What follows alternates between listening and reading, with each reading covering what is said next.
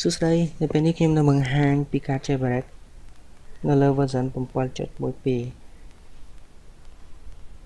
ដែល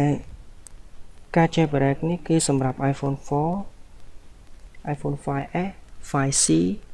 5 iPad mini iPad Air ដែលការ Jailbreak វាគឺដូចគ្នាហើយនេះទូរស័ព្ទរបស់ខ្ញុំដែលមាន version 7.12 មុននឹងយើងធ្វើការ Jailbreak យើងត្រូវបិទសេវាវាសិនគឺយើងចុចរក Airplane Mode ហើយការ Jailbreak នេះគឺយើងប្រើកម្មវិធី Pangu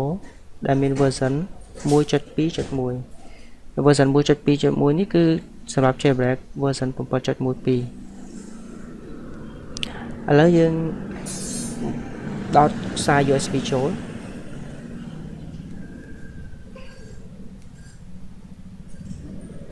ហើយរងចាំវាឲ្យវា load ចូលទៅក្នុង iTunes បញ្ជាក់ថាទូរស័ព្ទរបស់យើងនឹងគឺបានដោតចូលទៅក្នុង computer គឺវាដោតរួចរាល់ដូច្នេះយើងបិទកម្មវិធី iTunes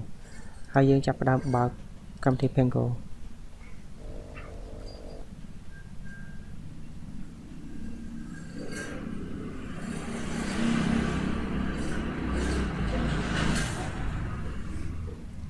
Pangu នឹង loading Pangu connected to ទូរស័ព្ទហើយដូច្នេះទូរស័ព្ទនេះគឺ iPhone 4 iPhone 3.1 ជាមួយនឹង version 7.12 ឥ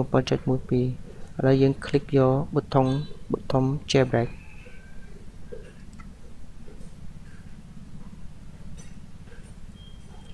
រួចយើងចូលទៅកាន់ setting general date and time រួចយើងបិទ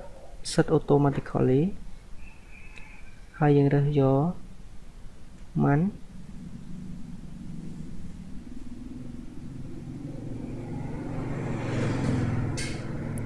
June September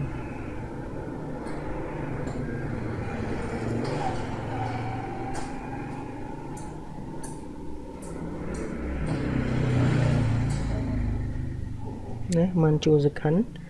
ហើយម៉ោង 8:30 នាទី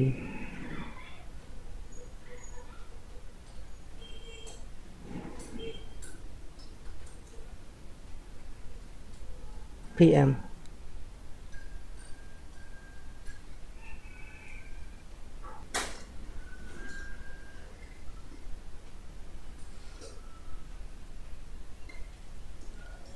រងចាំមួយសន្ទុះឲ្យវាដើរ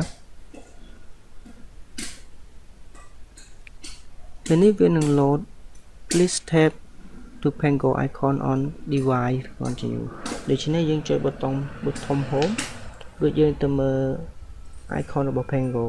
បន្តមកយើងចុចបើកវាពាក្យ continue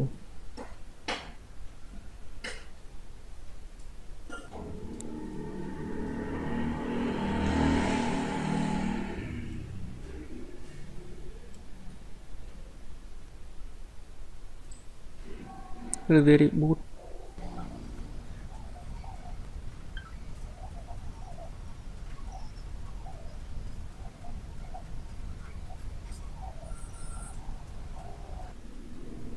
តោះយើង slide to unlock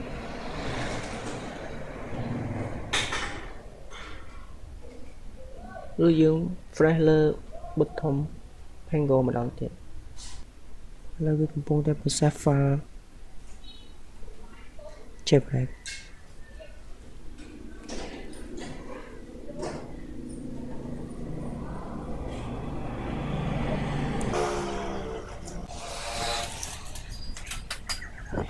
ការ Jailbreak របស់យើងគឺរួចរាល់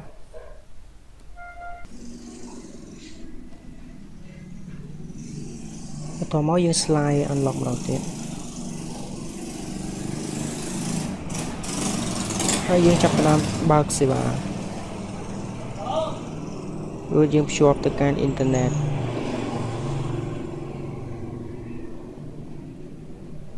បន្ទាប់មកយើងចុចលើប៊ូតុង CD ដើម្បី process file ដែលវាបាន copy ដែលវាបានតម្លើងពី computer ពេលនេះវាកំពុងតែ preparing file system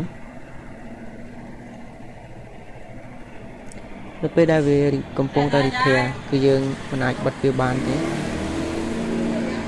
ឬក៏យើងបិទអ៊ីនធឺណិតទេដូច្នេះបើសិនជាយើងបិទគឺវានឹង error system ហើយបន្ទាប់ពីវា repairing file system ចប់វានឹង reboot ម្ដងទៀត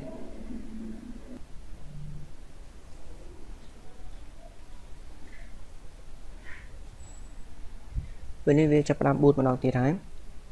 បន្ទាប់មកយើង slide unlock ម្ដងទៀតរួចទៅកាន់ page ដែលមាន icon CD រួច fresh លើវាម្ដងទៀតពេលនេះវាកំពុង load ចូលទៅក្នុង CD ហើយកម្មវិធី CD ហើយ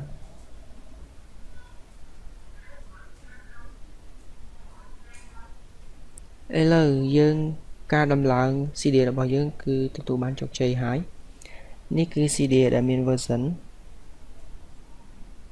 1.1.12 សម្រាប់ iOS 7.1.2 ការ Jailbreak របស់យើងគឺបានជោគជ័យ